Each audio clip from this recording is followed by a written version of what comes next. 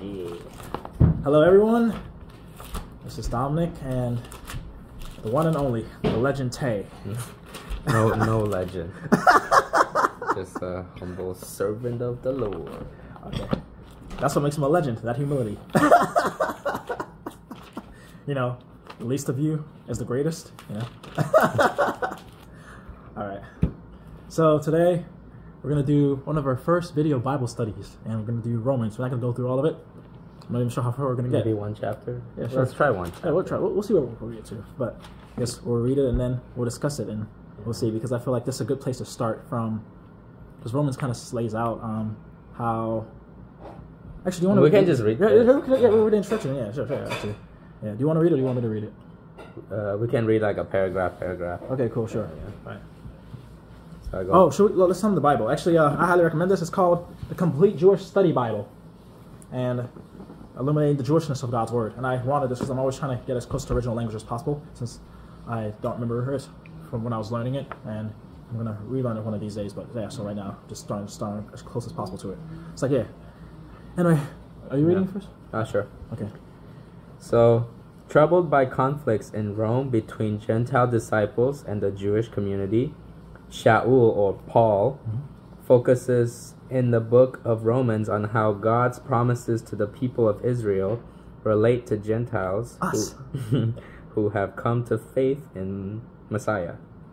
The book, written in 57 CE, is intended to help them understand the unbelief of many Jews, God's continuing work with Israel, the Jewish roots of the gospel, the full inclusion of Gentiles as children of Abraham, and the necessity of serving the Jewish people. Yep.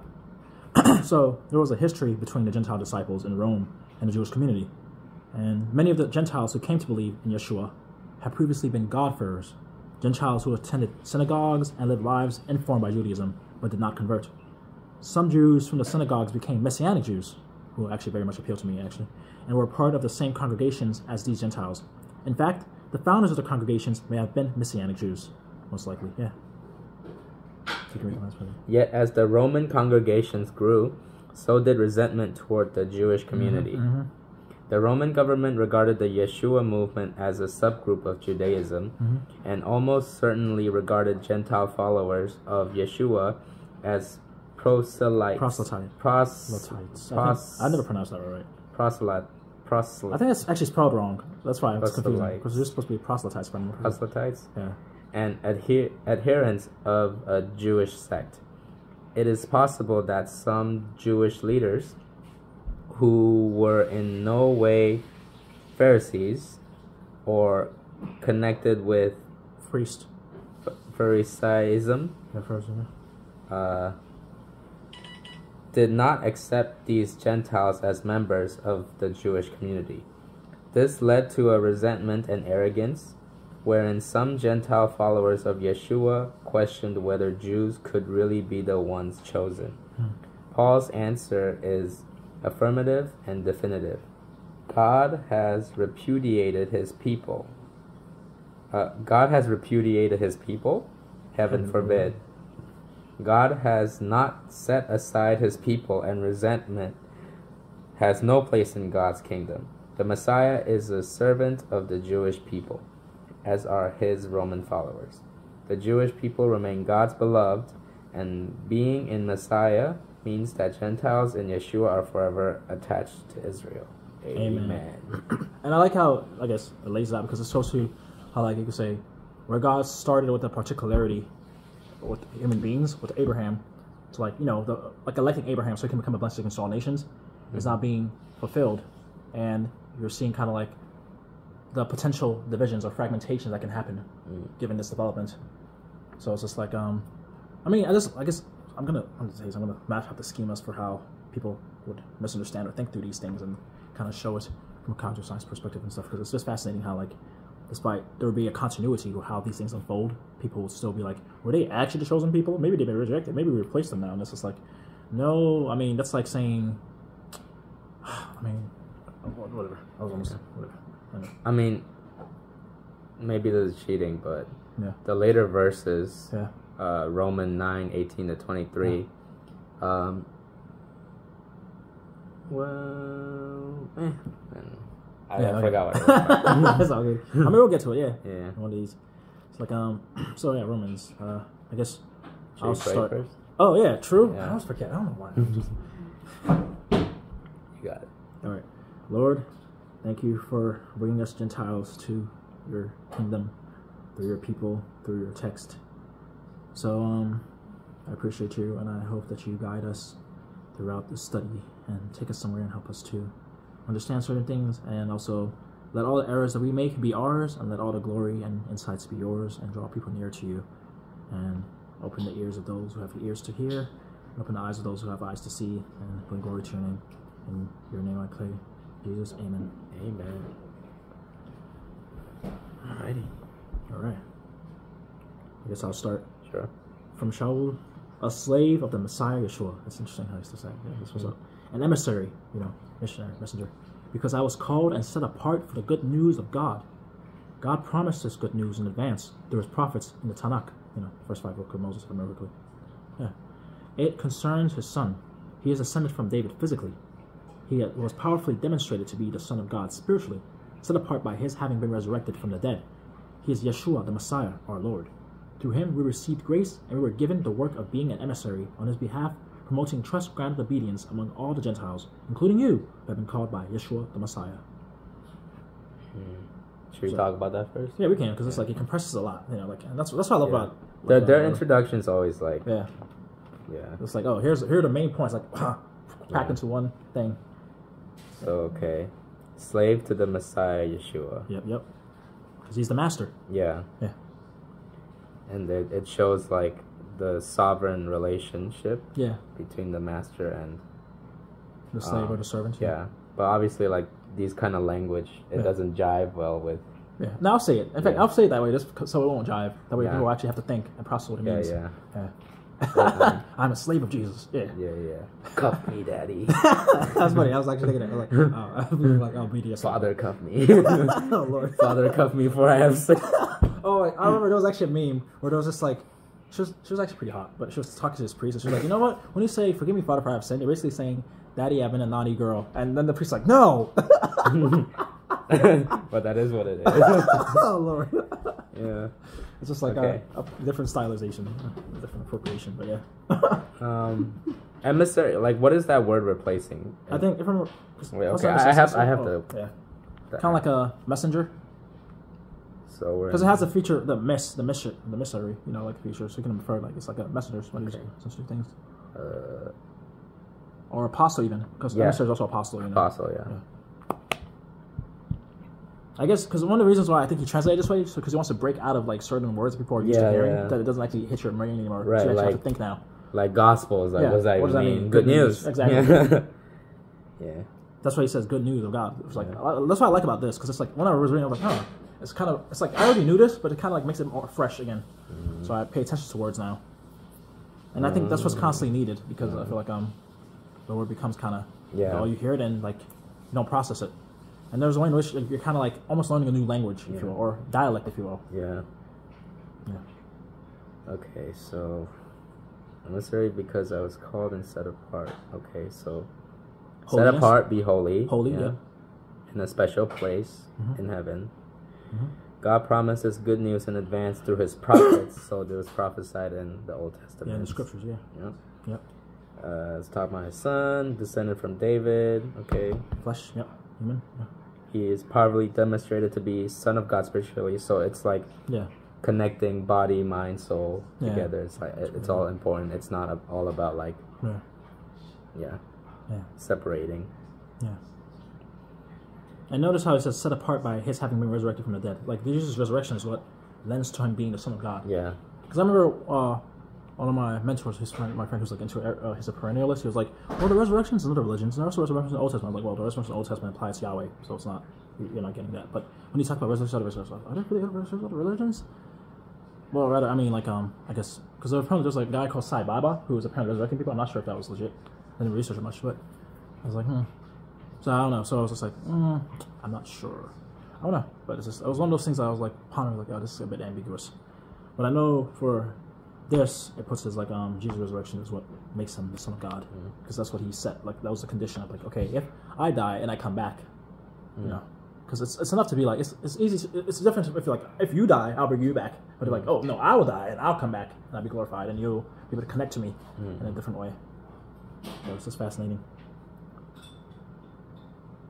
He's the Messiah, our Lord, and it's like I feel like the word like almost like I'm almost kind of changing the word now, so people hear it. Like I say like master now, I say ruler, because it's the same thing. So people hear it or something like I almost want to say president, but it doesn't fully have it. But like chief or our boss, you know. My daddy. Yeah. I mean that's basically what Jesus calls his father. He's like Abba, daddy. So it's just like because I'm trying to find ways like how do you say to people here? Because I remember I was talking to Jason. I was like, what does a king of kings mean to a country that has a president? And it was like no more kings. Presidents of presidents. Right, you could say president of presidents, yeah. Or chief of chiefs, commander of commanders. Shadow government. Or more like he's the light, you know, the illumination. He's the light beyond the. He is the illumination of Illuminati. Yeah, the all-seeing eye. Yeah, that's it for sure. Yeah. Okay, so this next thing is like, through him we received grace and were given the work of being an emissary on his behalf, promoting trust-grounded obedience. Oh, that's an interesting phrase. Trust-grounded obedience. You know, like that feature of faith. It's like you obey because you have faith. You're grounded. Because in fact, that's something I was thinking about, like about the nature of sin. How like every time you're going to sin, remember, I think I told you in the other video. I was like, there's always like a misalignment you make. You actually break away from God on the inside before you break away from Him in action. Whether Like come again? You break away from Yahweh from the inside before you break away from Him in action. Yeah. Whether it's in terms like understanding, in terms like motivation, in terms like trusting Him and keeping to what He wants you to do, obedience. But there's always like this, you separate from Him. You ruin the relationship because you're basically cheating. And then you connect to something else. You cheat with sin. Yeah. That's why he say things like, even if you like have lust in your heart, you've already committed that sin. Or like keep captive your thoughts. Not lust, but adultery. Because he's like, you looked at her, and then you did this. So you made your attention somewhere. You actually went through, followed through, internally to do this. It's just like one less step away from adultery. Exactly. And then it's why he say take captive all your thoughts. So it's very interesting because he's like, align your thoughts, align your feelings, align your desire, align yourself with me completely. That's why he's like, because like conform yourself to me. Don't conform yourself to this or to this. But also he says things that are like pretty impossible for a human to do. Like take captive all your thoughts. Yeah. So I mean, you can say. I mean, he puts us like words. With man, it's impossible. With God, all things are possible. Because he's like he's empowering you to do this. It's a process. He's growing you. Yeah. So I mean, like it forces you to kind of humble yourself. And pray to Him, like, please. Exactly. Hence the daily meditation and prayer and stuff. Because you're like, oh, it's not me that's doing it, it's you, and you're the one who emboldens me. Because how can I capture a thought if I don't have the potency that you give me to become its master? Right. Because by keeping to you become master of yourself. Because I can probably capture like 10 thoughts out of 10,000 in a day. Like, you want me to capture all, so you need to give me your Holy Spirit to renew my mind. I pray.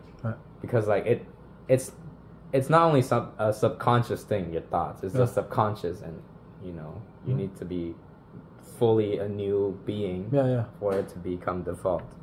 But this thing, like, we receive by grace. What through Him we receive by grace. Well, what is the grace part? What are we receiving? The works?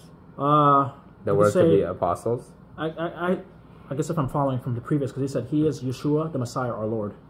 Through Him we received grace, and we were given. We received grace, not by grace, but we received grace. Grace is sort of like unmerited favor. It's kind of like you owe me, right? And I just cancel debt, and I'm like, I'll give you more than you deserve. Okay. Because it's like He didn't have to die. He could have just been like, oh, well, you guys all messed up, so forget y'all. But He just kind of like, because every moment, every act, like that's why people are like, oh, Yahweh in the Old Testament is wrathful and whatever. I'm like, no, He's very gracious. In fact, that's one of the things. He's like, He could at least just destroy all the time, like, because you're not doing what I want you to do. I mean, who keeps what doesn't work how they want it to work? No one does that. We don't do that.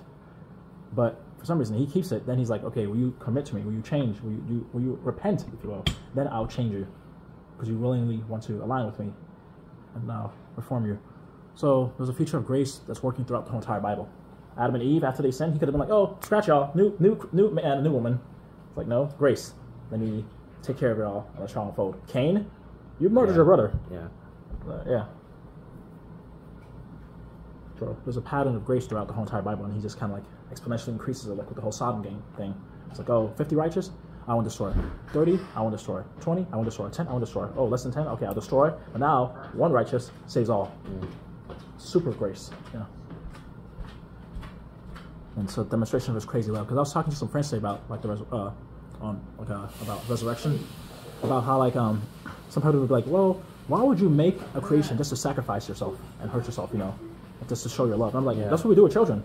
We have children, we sacrifice our time, our health, our energy, and that shows that we actually love them. Right. Just bring them and develop them to become who they are and have a relationship with them. And Right, for them, that was the thing for I love to wanted- be embodied and continue forward. Yeah, that's the thing I wanted to lay out the other day. It's like, well, God, being the author of his own rules, Yeah.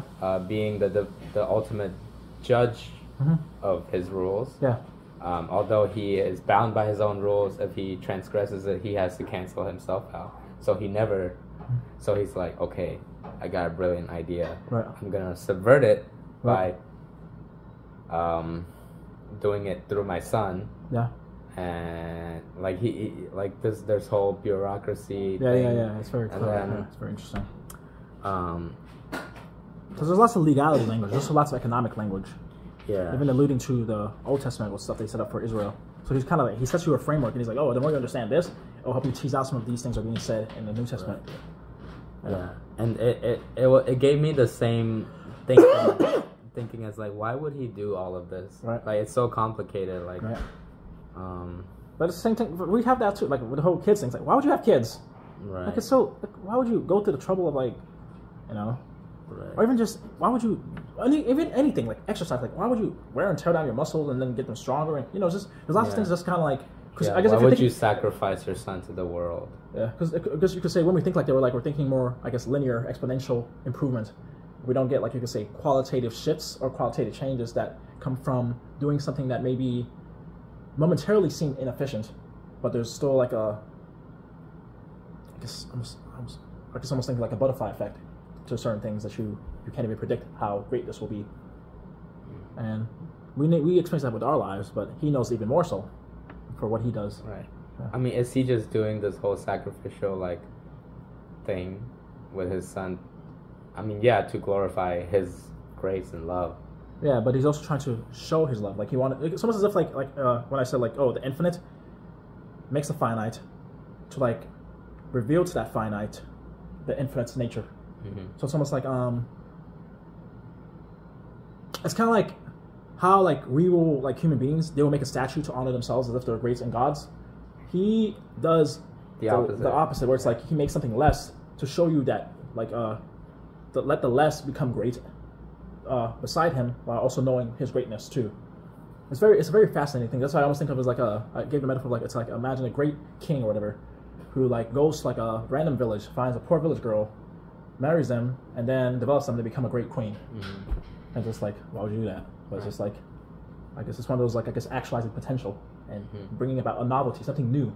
Because there's a feature of novelty to life, like this newness, and that's one of the things that actually drives us for lots of stuff: novel experiences, novel ideas.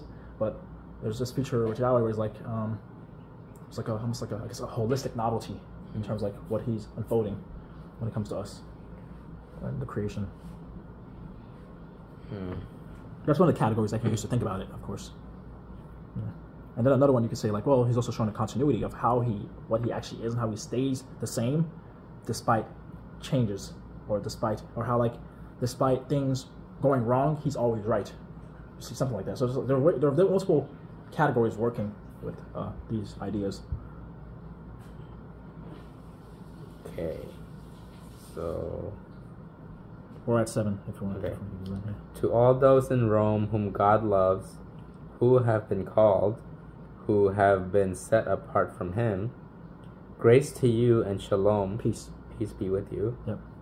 From God, our Father, and the Lord Yeshua the Messiah. Amen. First, I thank my God through Yeshua the Messiah for all of you, because the report of your trust is spreading throughout the whole world.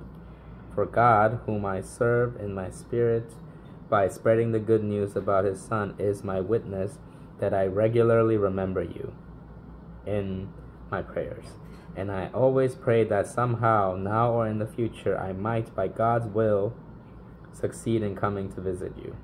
For I long to see you, so that I might share with you some spiritual gift that can make you stronger. Or to put it another way, so that by my being with you, we might, through the faith we share, encourage one another. Fellowship. Fellowship, yeah. Brothers, I want you to know that although I have been prevented from visiting you until now, I have often planned to do so, in order that I might have some fruit among you, just as I have among the other Gentiles. I owe a debt to both civilized Greeks and uncivilized people, to both the educated and the ignorant. Therefore I am eager to proclaim the good news also to you who live in Rome. Amen. Okay.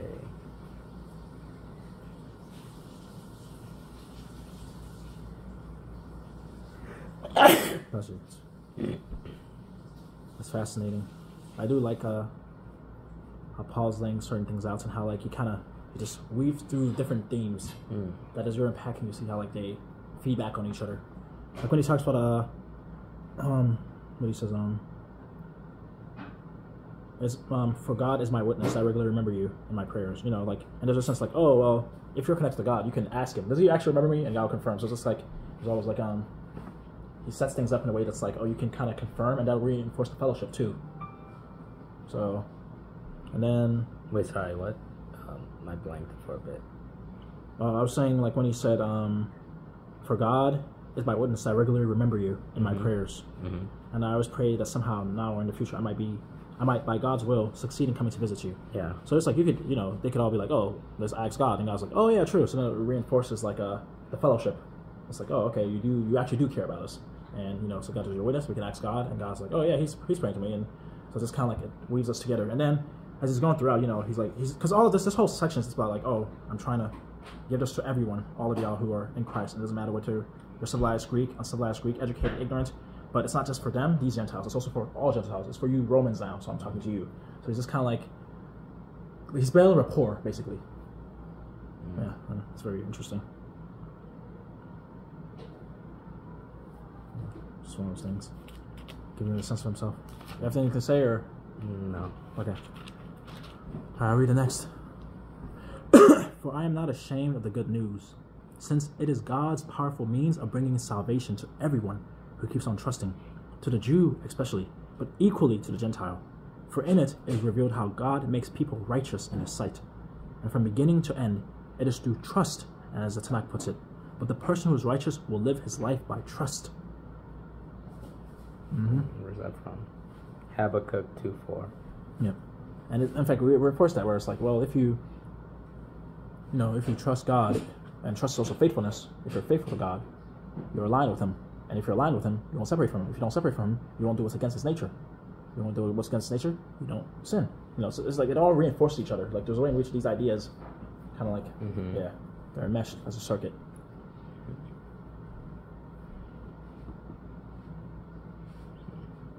You have anything to say? But the person who is righteous will live his life by trust. Okay. No. Yeah, because if I one of the ideas for Hebrew, like Bible Project explained how righteousness basically means like good relation, right relation with God, right relation with other people. So it's a feature of like if you're not faithful to other people, if you're not faithful to God, then yeah. You want to keep continuing? Yeah, I can continue. Yeah. What is revealed is God's anger from heaven against all the godlessness and wickedness of people who endure wickedness, keep suppressing the truth, because what is known about God is plain to them, since God has made it plain to them. For ever since the creation of the universe, his invisible qualities, I guess why, I know why you use the model or universe, but I'll just both his eternal power and his divine nature have been clearly seen, because they can be understood from what he has made. Therefore they have no excuse, because although they knew who God is, they do not glorify him as God or thank him. Notice he's saying God, he's not saying Yahweh. So keep that in mind, which I find interesting, the word choice. On the contrary, they have become futile in their thinking, and their undiscerning hearts have become darkened.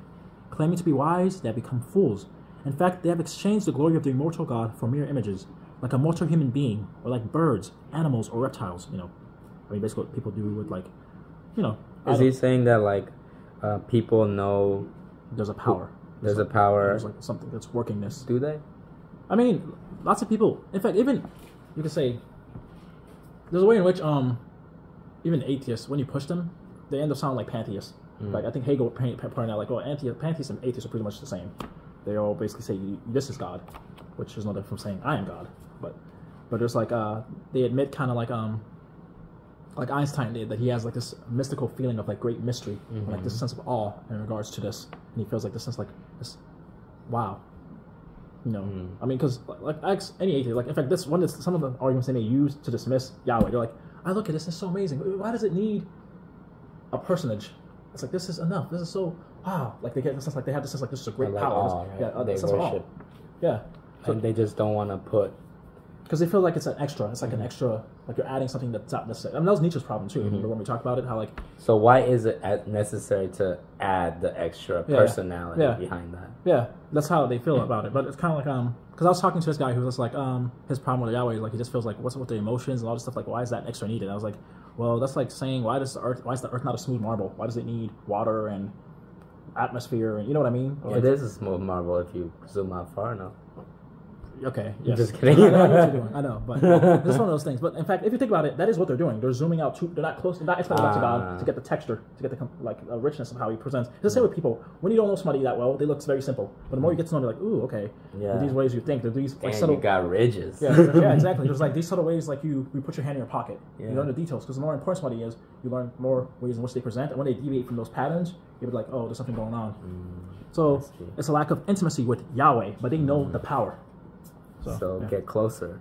Yeah, but I guess like it's intimidating, like because I'm trying to think how I used to think as Buddhist or an atheist / atheist. Yeah, it's like if you think about how a creator that created all of this. Yeah, like I can submit that there's a creator because there's too much design. I think I never was atheist. Right.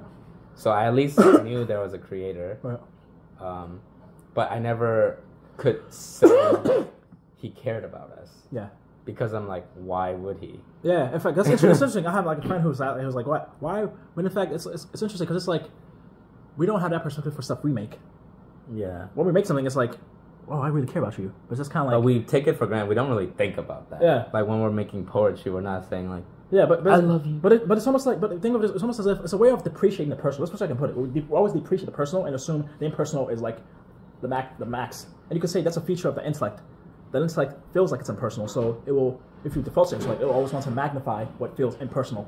And I mean, look at different cultures that are like, oh, feelings, intimacy, all that stuff is less than, or even put it in terms like the feminine is like not as valuable, but the masculine, which feels more impersonal and like logical and rigorous. So you're saying like we're magnifying the impersonal like mind or masculine aspect of it, but we're not magnifying the feminine or emotional or the spiritual aspect. Pretty much, and that's why I wrote that dialogue between Adam and Eve. For Adam, like, how do I know you're a person like me? Right. And then Eve was like, bro, you're approaching me with your intellect when it's like, feel me, observe me, make a story. Like there are all sorts of ways that are made up of you that you. But like the way it is written, it's only the masculine. That's being magnified. The feminine is like you have to feel it out. It's always like because you have to seek it. You have to like almost like you're trying to pursue a woman. Yeah, but like to seek it like because like it's kind of, I mean, on the onset, people are only gonna seek the intellectual. Yeah. And like, oh man, this is really hard to grapple. Like, but the spiritual is like hiding underneath. The emotional is hiding underneath. It's not even beckoning to you. It's just like. It's a type of, I guess, sensation too, where it's like if you're like the people who feel awe, like this is so amazing, but they will either, because a lot of these things also may be cultural, like in terms of, depending on what idea you have, whether you inherit those ideas or whether you just make it up. But if you don't have the right idea, hence why this is written, so you'll have like the premises, you'll have the text, you'll have the ideas you're supposed to take to approach things with. So if you're in a culture where it's like I feel a sense of mystery and awe, and this is all amazing, and I feel this great power working through this, but the culture is like, well, like it never occurs to you, like, can I call out? Can I be like, is there a response I'll get? Like, if you never had that idea, you probably won't do it. I mean, yeah, the culture, Yeah. the idea that like the intellect is more favorable, Yeah. logic is more favorable than feelings. Even though feelings, Perpetuated. even though logic depends on feelings when it comes to how we work, which is kind of funny. But yeah, I think it was perpetuated since the Greeks, right? in some ways, yes, like Or Plato. maybe, Yeah, Plato. like, Yeah, because Hegel. Plato, I think he made, if I remember correctly, he had the chariot, or like one was like instinct, the other was like reason, Yeah. and stuff like that. But it's like the biblical reality is like I don't know, because I guess Yeah, the biblical reality, they never separate it. Yeah, not exactly. It's always yeah. there. Yeah, it's always like together, and But I mean, the female perspective is still like muted. yeah, it's because that feminine by nature is always assumed. It's always a Right, background. right. It's like if I'm talking about you, I'm assuming you were born. You know, it's like by talking about you, I'm talking about your mother. Cancel. You saying women should be in the background? Just kidding. Yeah, I know. But it's in fact that's more. But when I say background, I think of it as like a whiteboard that you write, or like a piece of paper that you write on. But without the paper, you don't. There's nothing to be seen. There's nothing to be grasped. Yeah. I mean, without wombs, no one's formed and born. Yeah.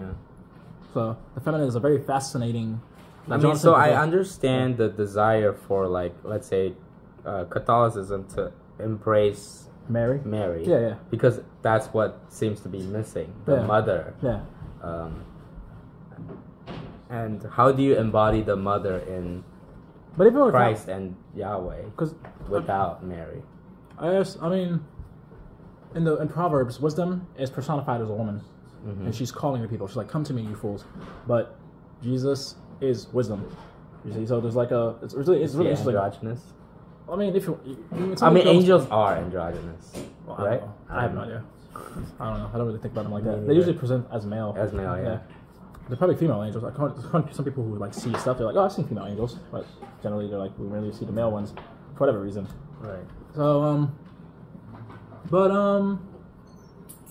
yeah. So yeah, I forgot what I was saying. Oh yeah. So wisdom is personified as a woman, and Jesus is the wisdom of God, but in flesh he's male, human male, not necessarily, and also human masculine because he's male.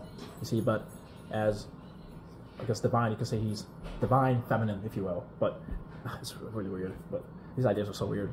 Yeah. But I mean, it's fascinating because I remember when I was a kid, I asked my mom, I was like, "Oh, if God the Father, Jesus the Son, is the Holy Spirit the Mother?" Like I remember asking my mom that. That's a very logical. Yeah, question. it's an astral algorithm that you unfold because you're used to like, oh, I have mom and dad and me. Yeah. So I was asking, and that was fascinating, and because it's one of those features. Because I have a friend, she's like, she feels like the Bible is too masculinized and focuses mainly on men and uses men only to work. But then you read the New Testament, it's just like Jesus interacts with so many women, like Right. Like there were way more women. It was the women that found him in the tomb. Yeah. And it's like, and in some ways, you could say it's like he's kind of concretizing, I guess you could say, the feminine in some ways. Where it's like the feminine discovers the secrets and reveals it. Then the masculine takes it, and then they become missions, and they spread it to other people. Because like you could say the masculine is always more explicit, but the feminine is like the actual gets the mystery, gets the background, and then brings it forward. And it's just fascinating. It's kind of like because I can almost think of it as like you ever think of like a culture that has to go to war. Women will give birth to men, and men become soldiers and go to war. But without the women giving birth, you won't have any men who be able to go to war. So there's always like that. There's always like you always need the feminine. Because when I say women, I'm obviously presupposing like the feminine feature of like generation, creativity, and spawning, womb. So where is the feminine aspect of like the Trinity? I mean, other than wisdom, I guess, which is Jesus. I mean, I have this weird idea that in some ways the masculine relation to us, as far as like how human beings, how God affords himself. I mean, we are the women. The bride. Yeah, we're the bride. We're Eve, you know. But like I'm saying that, yeah, I guess God's relation to us is to like create that situation of us, male and female creatures with the feminine and masculine as us, relating to him as the feminine, while the feminine that's him is kind of like you could say almost like it's hidden. No, it's like it's like a it's a weird idea that I had. I was like, because I was thinking, why is the Godhead presenting as Father? Because think about it, if he had never made the creation, there'd be no Father. You see, there'd be no metaphor of like what is a father? Yeah. You know what I mean? But it's like by virtue of having human beings and making himself intelligible and affording himself to us to understand and relate to him, he presented himself as Father and then Son. Like presenting him as masculine. It's like why is it his action, his immediate interface access to us masculine? And it's like, well, what does masculinity allow? it's like a bit more direct. It's a bit more commanding. Mm-hmm. You know, there's these different features that like Right. yeah. Okay, so by virtue of God commanding us, He has to show as a masculine presence. Yeah, that's one of the things I was. But like, when you yeah. tease Him out, like, I don't know, like a proverb or wisdom. I don't know, honestly, because these things are get weird. There's always at some point I don't ponder because sometimes it almost becomes like, why wasn't I born a girl? Because like it's like I think it would be because like it makes sense why then like people look to Mary and like that's the female essence that we've been missing. Yeah. It's like, of course, yeah, it's natural, but on the part I'm gonna want to see is like maybe he's doing what's counterintuitive to what we'd expect, because I guess let me put it this way. If I remember correctly, in Hebrew, earth that's feminine. So Adam coming from earth is like, feminine, maternal, and father. So it's like you see things like human beings are spawning out of like the feminine material and masculine animation. Damn, you're objective. Just kidding. That's funny. See, I can see how people think like that. So it's just fascinating, where it's like because these ideas get weird at some point, but it's like, I guess at some point it's like, well, these are premises, you either take them or you don't take them. And I guess there's a way in which, in some ways, God wants to make himself, I guess, offensive to your immediate intuitions, because he's like when anyone talks about humans, he's like, I don't look at the person's form, I look at the heart. So in this case, it's like when it comes to him presenting as masculine, it's like, why are you looking at, you could say, the form, if you will, of the masculine? Look at the heart, what's going on that works this masculine display, this masculine structure, this masculine way of like presenting himself as like he's the father. And then the logos, the wisdom that was personified as feminine in Proverbs is now taking on the masculine male of becoming king through David. You see what I mean? So it's like there's a way in which it's like, I guess it feels like you're not learning from him and trying to understand him as he is. You're kind of like trying to be like, why aren't you fitting the symmetry that I want to make? You're not fitting the order of like how I experience human beings. What is it you think that we need to learn from, I guess, this pattern? As far as like presenting as masculine or what? Yeah. Because, we talked about us being Eve. Yeah, we're the feminine. And like Mary, who out of her came Jesus. Yes. So through us, we will give birth to the new church and / new heaven. Yeah, if you will. Yeah, in a sense you could put it that way. Yeah. Okay. Yeah. I mean, it works. Yeah. I'm not sure, like, because I haven't, I guess, studied the language enough. But there's a way in which, like, if I couldn't study the language and all I had these are things I'd be thinking while using other verses to think through things. And of course, at the end of the day, we can pray and just be like, "Hey, could you explain this to me?" Yeah, honestly, that's what these are just like extraneous. Yeah, exactly. It's just fun to think about. Yeah, of course it is. I get that. But the main thing is, but people do get stuck on this. They do. Like, in fact, like one of my friends, she was like, "No, why is God? I feel like God shouldn't be neuter. Like she didn't say he, but he's like, God ought to be neuter. No he, no she. Just like, I'm like, I get that. I get why, but it's like. But somebody could actually argue, like, well, why won't God present as feminine? We know creation comes through women. We know women give birth, so wouldn't it make sense for God to be feminine? That's why I'm like, no. Why won't God be masculine? Because we know men give sperm to women. So there's a way in which you can like pull the metaphors and the different associations out of everywhere and want it to be some way, depending on who you are. So there's a way. At the end of the day, I'm just like, let it be what it is. If it's presents as this, take it or leave it. That's only if because like that's only if you accept Christian premises. Yes. And you have to buy into that. Yeah. You have to accept it as whole. Yeah. And I understand when someone comes from the outside, they want to grant, like borrowing from different cultures because that's what they think is like totality is. Yeah. It's like you want to borrow from everything. Yeah. So how do you say it's necessary to like just take the Christian premise for what it is? Because like, I mean, think of what a premise is. You can't make a conclusion without a premise. If you're thinking in terms of logic. Right. And also even if you put on the word premise, it's like a place. Right. What are you in? Are you in this or are you not? Right. So for those people, they're gonna be like, so then why don't I just choose a Buddhist premise and live by that? I mean, go ahead, but if it's not true, then Yeah. you know that's why it becomes a matter like, is it true? How do you figure out what's true? Which was what we were mainly exploring in the last video. With like, it wasn't explicit, it wasn't like direct, but it was like that's basically what the main topic was. Faith and doubt. It's like, how do you be faithful to what's faithful? How do you figure out what's faithful? Do you doubt certain things? Because when you doubt, it's because you don't think it's faithful. You don't think it's true. When you have faith, it's because you think it's true. That's just how it works. So if somebody's like, oh, if I can pick and choose, they're basically saying, well, none of them are actually technically faithful. It's like there's something else that allows them to choose that allows those things to be faithful to them in some way, but they don't actually know what it is. And fundamentally, people do that. They're like, oh, there's actually a bigger mystery, like an actual real mystery we can never access that lets all this happen, but we can't access it. So it's a free-for-all. And that argument is harder to deal with because it's like it leaves it open, and people love that. It's very easy. People love that. Okay, it's I like, see that. Oh, you see? There's some more insidious, like, because we can't figure it out. Exactly. It grants like us we can choose what we want. We can do what we want. It's an X factor to be like, what I'm doing right now is okay. Yeah. I don't have to repent. I don't have to conform. I don't have to submit. Right. No one's my Lord. No one's my master. I am. That's why those things are so interesting. Like, notice how there's so many different arguments and perspectives. Like, in every single situation, like there's biblical criticism. In every way, this work, everything it presents, gets torn apart in some way. Right. There's ways to like you could think outside of it, or like just try to attack it or whatever, or try to negate it or ignore it. But it's just like if you're trying to discern and work, it's like things. But if you really really take the premise for what it is, like things start locking into place. Exactly. So. But lots of people don't get that because you have to start. It's sort of the first verse. That's the first verse. As soon as you start with that, okay, in the beginning, God made everything. Okay, then after that's like it says Yahweh. Okay, God is Yahweh. Okay, who's Yahweh and stuff like that. Okay, how do I engage it? Okay, Yahweh became Jesus. Okay. Okay, now, so it's like you get that, and it's like I'm locked in. It's like, okay, unfold for me. Give me a sense of reality. Help me to think how I'm supposed to think. Help me experience and know, and help me, your sense of self and reality comes together. But with a mystery where it's like something's happening that you can't.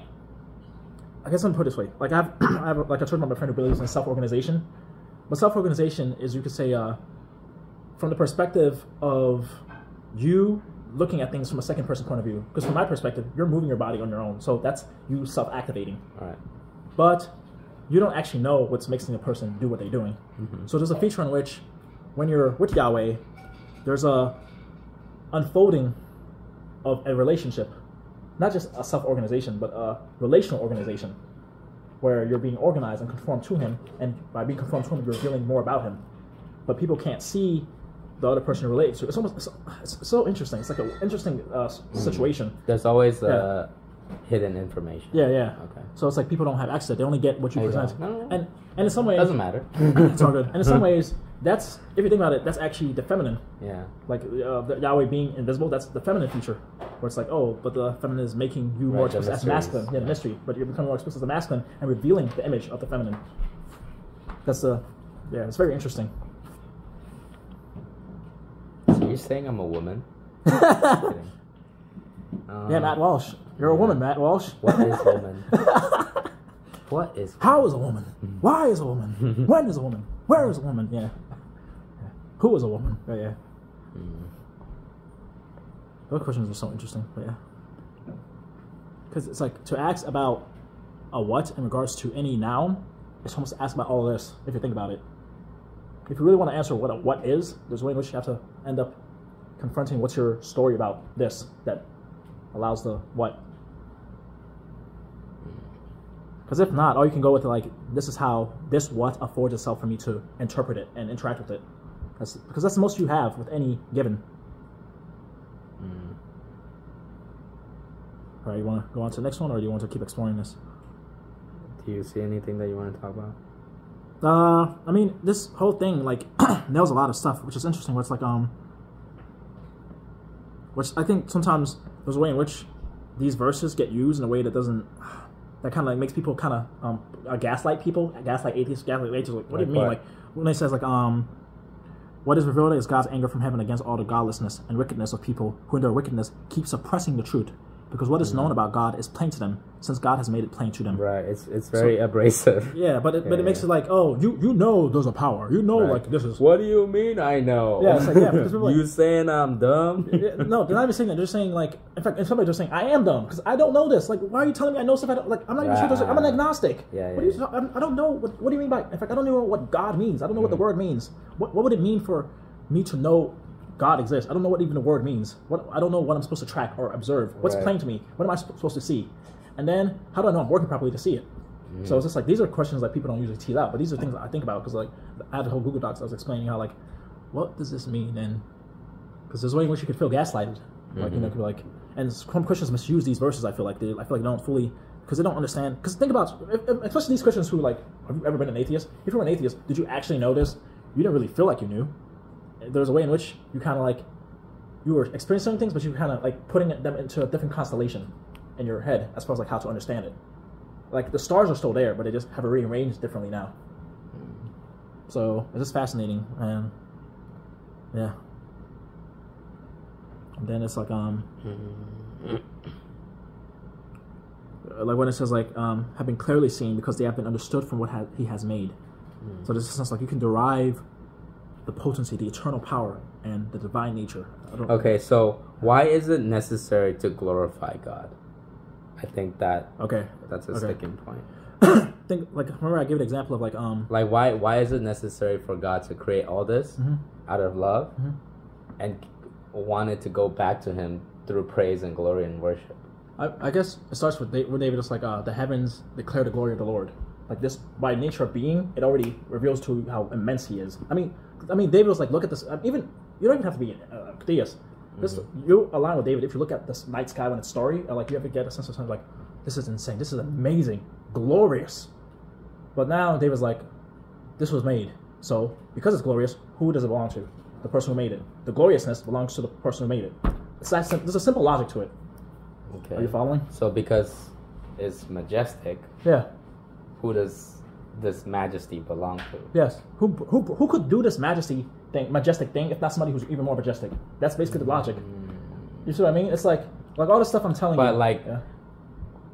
what? Okay, so why is it necessary? Like, you can follow that logically and be like, okay, so there's something more majestic. No. Pretty majestic, God, that guy. Yeah. Is that praise? Is that? No, that is praise. Because think of it this way. That's like acknowledgement, recognition. Yeah, that's what glorifying is. We glorify celebrities. We glorify athletes. Yes, that is. Is that what glory is? Yeah, worship. Like glory is. Glory when they make it. Because metaphor, like in the Hebrew, the metaphor probably is like weight. This sense like it's heavy. It's like this is like if like the president showed up like I'm coming to your house. You'd be like whoa. You see what I mean? It's like this sense like this is important. I gotta make my house look nice, and you see what I mean? But the creator of all, they're not making you feel that way, but it shows you how dead inside we are. Like we're just so numb to like these things. It's just legit, and that's God's point. He's like, look, y'all don't get it. Y'all are so, yeah. And the fact that we have to untangle this while talking for people to even get like this fact there's a simple logic to it. Because it's a fallen world. Yeah, with fallen people, and also we're kind of stupid creatures, honestly. So just being honest. Let's see. I mean, we misunderstand each other. Okay, so we misunderstand ourselves. When I think of the image of worship or praise, you think about. If I can't remember correctly, I'm not sure if this is true, but I remember how in soccer people scream ole ole ole. Apparently, it came from was it a bullfight or something? Like when somebody would do something cool, they'll say Allah Allah Allah, but it's to ole ole ole. So they were praising God for when something cool happened. They said Allah. Yeah, but I think it was. But that's Muslim. You're not getting the illusion. Because Allah is supposed to be great for Muslims. They're praising. So they're like, Allah, what happened so amazing. Praise Allah. Ole, ole, ole. Well, so the word changed from Allah to ole. No, I know, but like, were people that were bullfighters mostly Islamic in nature? I don't know. I don't remember the history. Okay. But I know the Moors took over Spain, if I remember correctly. The Moors were like Arabs, like the Muslim and North Africans. So it's like, I'm not sure if that story is true, but I always found that interesting. I mean, that makes sense. Yeah, but that tracks. Yeah. It doesn't have to be true to have an essence. Yeah, exactly. It gets across the point. So, like, yeah. Because C.S. Lewis points out in The Weight of Glory that praise and worship is the culmination. How are you? How are you? Oh. Good. It's like praise and worship is the culmination of. It's the completeness, or it's the apex of thanksgiving or glory. It's like if you don't praise, you cut it short of something. Yeah. It's like So like we praise all the time, you know, we praise like, oh, my wife, you're so beautiful. Right. You know, like You want to pause it? We're making a video, by the way. We're making a video on Bible study. Oh, okay. Yeah. So you can be heard. Okay, cool. But you can be heard right now, just so you know. it's okay. Unless you want to come on, like. Okay. It's okay. All right. Oh, it's fine. I don't know. All right. Cool. All right. But yeah.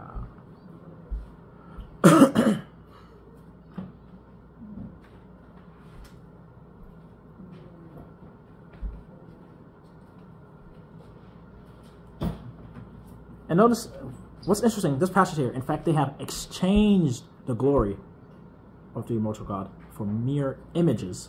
Mm-hmm. What's interesting? You know what I'm saying? Well, we're saying Okay, like it's like you're soccer teams. Yeah. Well, not just that, but it's more like people who like because these things he's listing are kind of like false gods, like things that people worship and stuff. Like people worship the creation, like any feature of creation. Like, oh, we'll honor this, we'll put all our focus on it, and we'll treat it as if it's like the supreme, the most important. Like people who just mainly live for like their sports team, you know, or Yeah. like who just mainly live for like video games or whatever. Just like or like this particular influencer. Mm-hmm. These are all. Or a musician, you know, just these are all. I mean, American Idol, You know what I mean? Or Japan Idol idols. stars. Yeah. So that's what human beings do. Yeah. They just kind of just mutated into different forms, you know, depending on the culture. But nowadays, and with IT coming, with the virtual reality coming, it's gonna become in that realm. We're gonna make idols of abstractions of software. Yeah. Always getting caught in the image and losing the actual. All right, let's move on. All right. And this. I think this is the part. This whole section, because I was watching this video talk about God's wrath being when, not just when He destroys it, but prior to that, He lets you just get it wrong. He lets you go astray. Like with hardening the Pharaoh's heart, He's like, "Oh, you're going this way? I'll let you go. Oh, you're getting tricked, and you're not thinking things through. You're not trying to figure out what's true, what's good. I'll let you get deluded. I'll let you get it wrong. I'll let you go."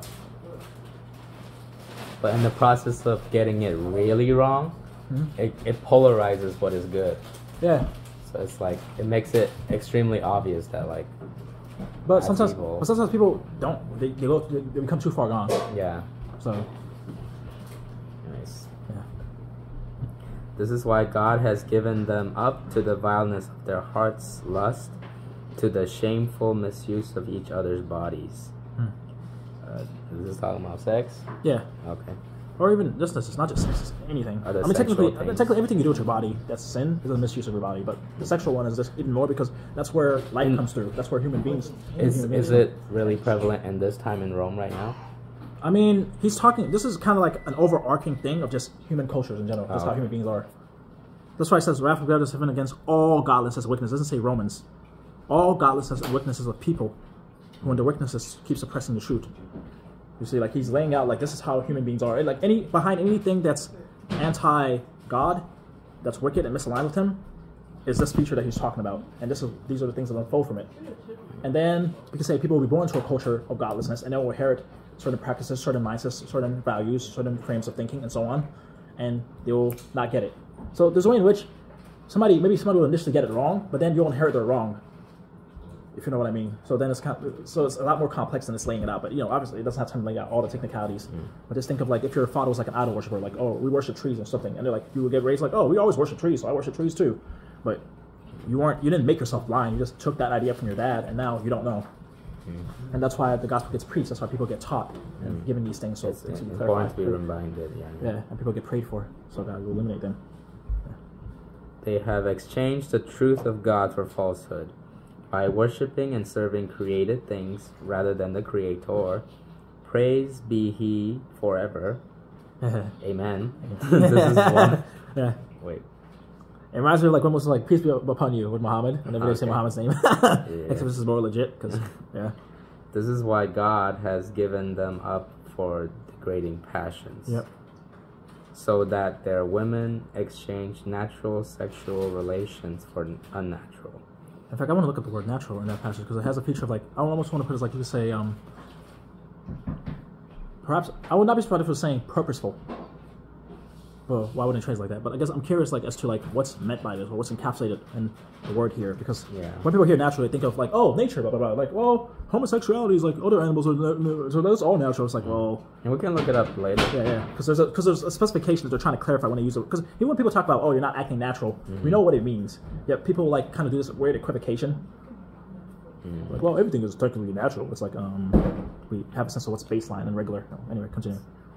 And likewise, the men, giving up natural relations with the opposite sex, burn with passion for one another, men committing shameful acts with other men, and receiving in their own persons the penalty appropriate to their perversion. These passages are going to piss off lots of people who are listening.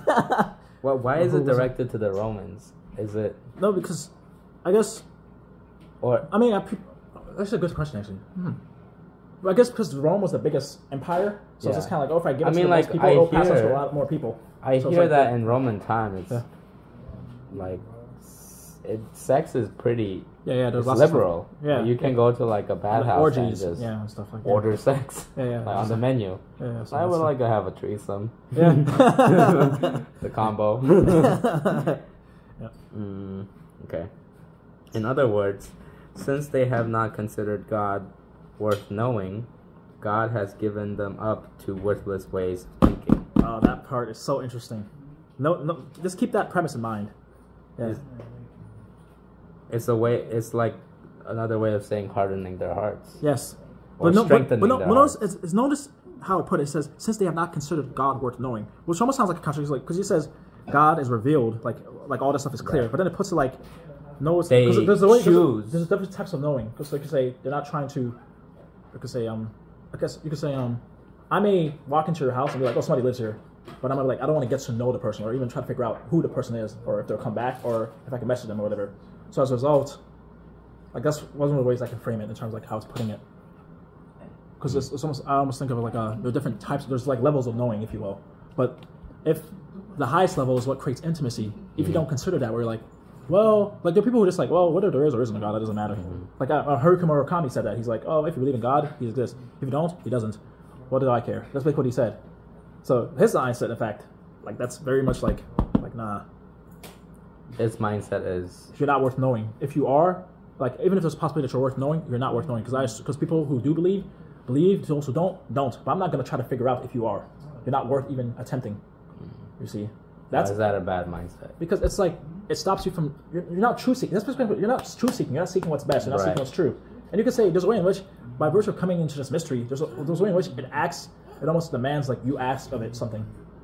I guess that's how I've always felt since I was a kid. I've always been like, I'm here, like, this is interesting. What's going on? Yeah, what's the point? What's going on? Like, it's like if you're not exploring. I think that's a natural question. Literally, everyone asks at certain points. Exactly. And the futility of it. Yeah. Like what everyone's like, just giving up. Go 9 to 5. Yeah. Like you just go with the herd at that point. Yeah. But on one hand, I guess a part of me feels like it's a bit, well, like before I've thought it through, but it feels a bit unfair. Where it's just like, okay, because like Paul in Acts says, okay, God let the nations do whatever. They had their cultures. They didn't know certain things. They knew other things and so on, and let them unfold. So obviously, God's not going to punish people for ignorance necessarily, but for their intentions, for their the law written on their hearts. Yeah. So there's a way in which like because I guess I'm trying to figure out what context, who. I guess there's like there are multiple. I guess I'm reading. I'm just like there are different applications for this that teases out. It's like it's saying like it's the in spite. Like if you choose to ignore God in spite, there's pointers to Him. Yeah. The more obvious the pointer is. Yes. Like Pharaoh, when Moses told Pharaoh, like the more hardening your heart gets. Yeah. Not by God's doing, but by your own doing. I mean, it says, well, I guess in a sense he's not exactly. It's more like what he's letting happen. Yeah. Wait. In other words, since which they have technically is him doing it. If you think God has given them up to worthless way of. Yeah, he's like, I'll give given them up. Yeah, go ahead. Let's develop this way. Develop this way. Yeah. So yeah, I mean, like the word for hardening, I think it translates to strengthening or something. Yeah. So Pharaoh strengthened his heart. He allowed him to think worthless things. Yeah. Like, to allow him to think, I can beat a guy, like I can beat a god who's like literally, his snake devoured my 2 snakes, he's changing the river's water into blood. Like, you There's know, like signs. Yeah, like all these everywhere. signs. Like, it's like, bro. The more intense it got. Yeah, the more like, it's like, no. Till like his son was killed. It's like, Right. okay. I'm backing up. Even then, he still went after that. We can win this. We got this. It's like, bro, we're following a guy who's like, there's like a pillar of fire at night, right in front of us. Like, you know. I mean, even the Israelites, anyways. Yeah, that's. I mean, I guess that's what also makes it feel more realistic to me in some ways, because that is how human beings are. We're that stupid. I mean, look at how many movies we make where we're like, we feel like we can fight gods or whatever, but Yahweh's a completely different level. But for some reason, like, we have lots of movies where we feel like, oh, if we just band together as humanity and kumbaya, we'll fight to survive. And it's like, in real life, in reality, we'd be dead. If Thanos was here, you know what I mean? Like, that's not working out. Yeah, if Thanos was here, you're like, put on your toy, Tony Stark. Just kidding. Okay, so that they do improper things. Okay. Yeah. They are filled with every kind of wickedness, evil, greed, and vice, stuffed with jealousy, murder, quarreling, dishonesty, and ill will. They are gossips, slanders, haters of God. They are insolent, arrogant, and boastful. They plan evil schemes. They disobey their parents. They are brainless, faithless, heartless, and ruthless. They know well enough God's righteous decree that people who do such things deserves to die. Yet not only do they keep doing them, but they applaud others who do the same. So it's like,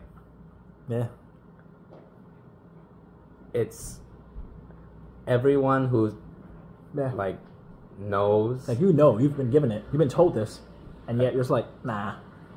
Right. And so then I was like, okay, this is talking about people who've heard the gospel. Yeah, I think that's what it is. Because I think that's what people. Because sometimes I feel like Christians use these verses out of context and make it seem like, oh, the random agnostic guy who's like trying to figure out, I don't know what, or rather, agnostic. Ever heard of agnostic? Not agnostic. Agnostic means like, I don't even know what the idea of God is. I don't know which idea. It's not something I'm not even sure there is. I'm not even sure what the idea is. Yeah, but so okay, so to those people, like you said, like there's pointers to a creator. Yeah. Like you can boil it down to like, or even at least some sort of power, some sort of mystery, some sort of heaviness, glory, if you actually are paying attention. So you work your way up, you contend with each level until you get to like a creator God who wants you to do certain things. Yep.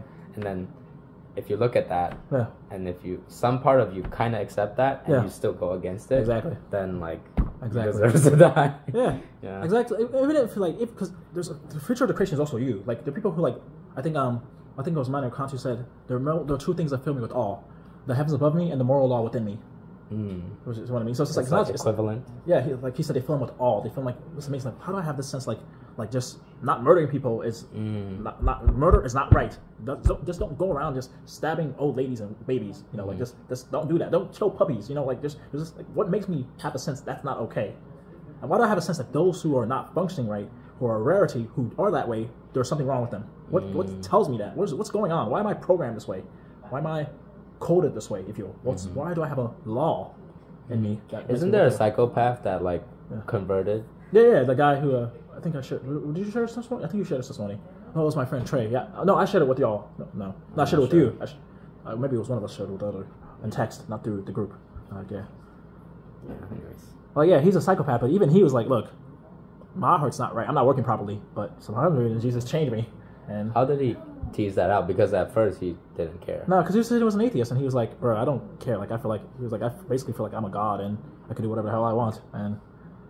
And then he said he hit his dad on the head with a hammer, and then he went to jail. And then when I was reading the Bible, he was just like, things just kept on sticking out to him, like hitting him. He's like, what's going on? Like, so, I mean, that's fascinating. I mean, it reminds me of like the guy who's blind, who like Jesus healed him so he could spread things out. So it's kind of like when God, like that verse was like, who made man's mouth? Who made the deaf, the mute, the seeing, or the blind? So like, why would God make psychopaths? Why would God make all these types of people? Because there's a sense like I could work them all and conform them to me, and making something new out of it. Yeah. More revelation of His glory.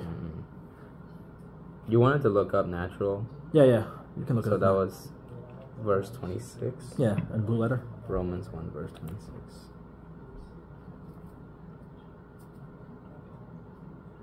For this cause God gave them up unto vile afflictions, for even their women did change the natural use. Okay. That's pretty cool. Is that what app is that? Blue Letter Bible. Oh, I gotta get that app. I didn't know you could get in that. Physicals. Inborn, agreeable to nature, governed by the instincts of nature. Okay, so Because I guess people almost have a sense like every variation goes, except when you comes to socialization or civilization, that's when things become, I guess, artificial, if you will, where we try to constrain certain instincts and ways of working. But I guess I'm trying to figure out how to think about it. It's like, I guess fool's gold and real gold. Like the real gold is like you could say, if you want to argue biblically, it's like male and female being attracted to each other and reproducing. The fool's gold is you can get all sorts of variations on this where people can be attracted to. I mean, there are people who commit bestiality. Right. You know what I mean? Or even people who are in love with their own picture. Like it seems like, oh, I'm attracted to myself. I like looking at myself. See, like you can get like malfunctions, deviations. Right. But then there's a way in which some of these deviations seem more extreme than others. So the ones that feel more, you could say, compact or intimate or manageable or whatever.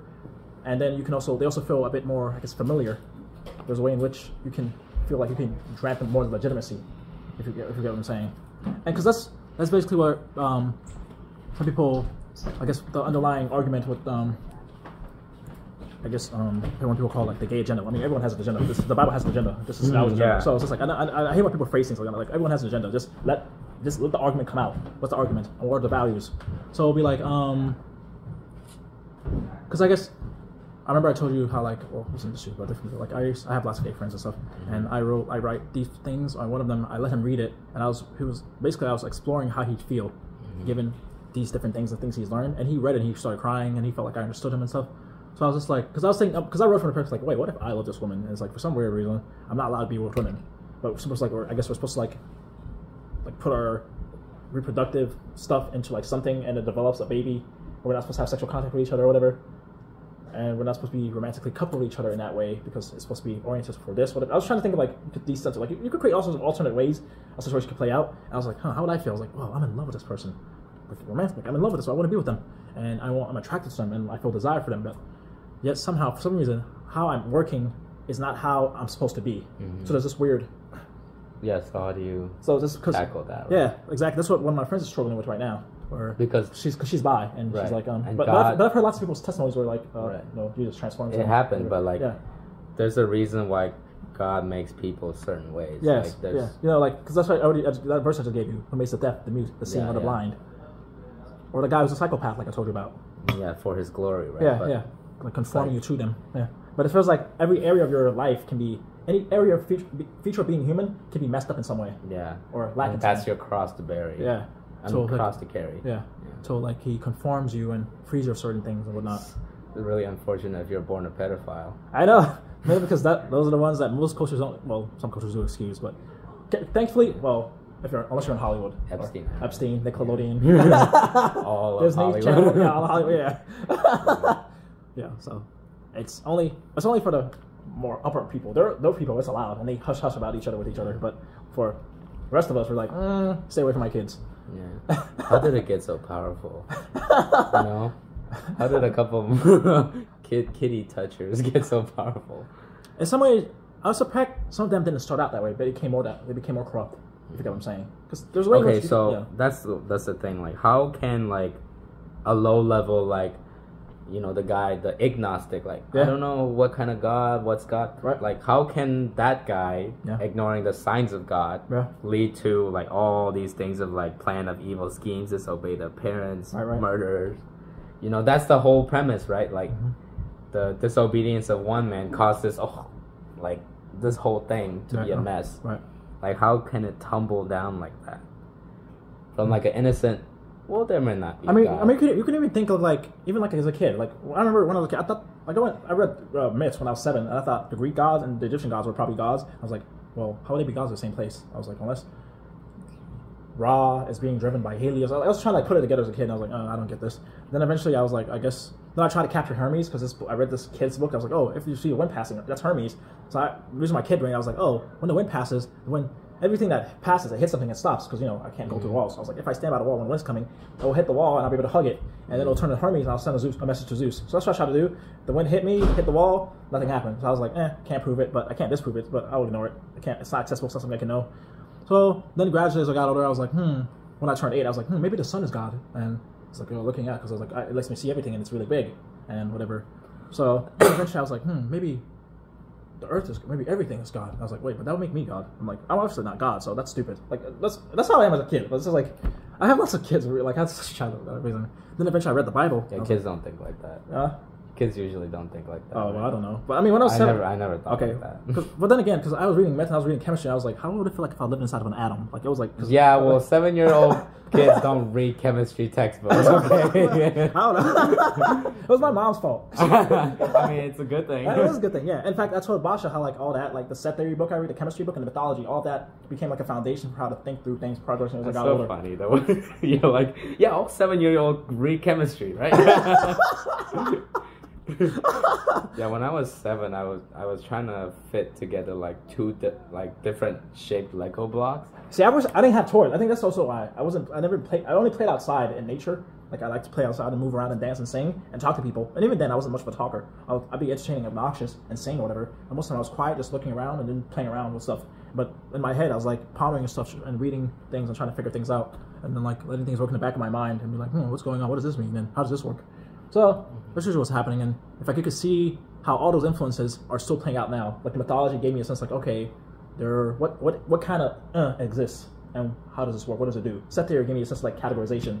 What fits with us? Okay, these numbers fit with this set too. So certain things overlap. You see how that works with like when I think about these ideas are similar to this, family resemblance or whatever. Then you see chemistry gave me a sense of like different actions, interactions, and stuff like that, ways and things show up. So all that help me progress and learn stuff. So, but my point is, I guess there's a way in which, like, even the agnostic, because there's a way in which, I mean, Rob puts it as this: teach your children. Mm-hmm. That's a feature. There's actually a verse. It's like teach your children, remind them that this stuff happened. Like tell the story of like the Exodus, all that stuff. So there's a way in which you're brought up. Okay. You learn it. Yeah. So you're saying that one tiny deviation of disobedience or willful blindness can lead to more from like passing it down. Yes, like I mean, I told you that with the culture, where it's like, oh, your dad's like, I worship trees. They're like, oh, Tay, we worship trees. They're like, okay, Shinto or something. Shintoism. Okay. I don't fully understand Shintoism, but you know, something like that. So now you pass it on generation. Shintoism, like I think they worship spirits and everything. Yeah, it's almost like an animism. Pantheism. Yeah. Pantheism. Well, it's like more like everything is like different. Yeah, it's like an animism because it's like it's differentiated. It's not like unity. Yeah. There's no unity. Yeah. So it's very fascinating, and it kind of you get how people get these things. A lot of people, because that's why I want to like make this map of how the mind works, with how different ideas work. Because it's like there's a way in which things are working, and how do you tune it to get like the technical layout, the way in which things actually play out as an organism, of how reality is and how to mind things. These are things I'm trying to tease out because these are things I've always been tracking since I could like just not just talk, but like just I guess talk, but like just interact with people. Whenever somebody's talking, I'm like, this is how your mind's working. Okay, so we worship trees, we start worshiping trees, and it leads to like Shintoism, and how does that lead to having sex with children? I mean, some of that, with that, that's like, some of there's like, some people may be corrupt like that, who may make that, they'll try to legitimize that.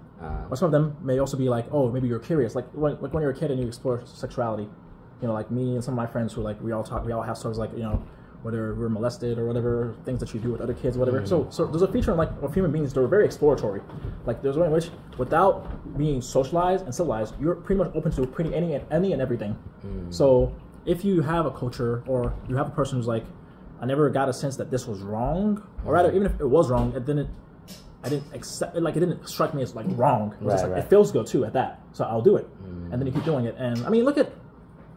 And then you can use the culture that's already there to justify your actions. Yeah. Or even if you like, but it wouldn't be like this intellectual justification. It's just like, oh, we just kind of settle, because a lot of things are just settling into stuff. They just happen. And that's what happened to the Nazis. Yeah. I mean, like the Germans are like, oh, this is normal. Like that's one of the things that scare people. They're like, these are regular people. There's nothing.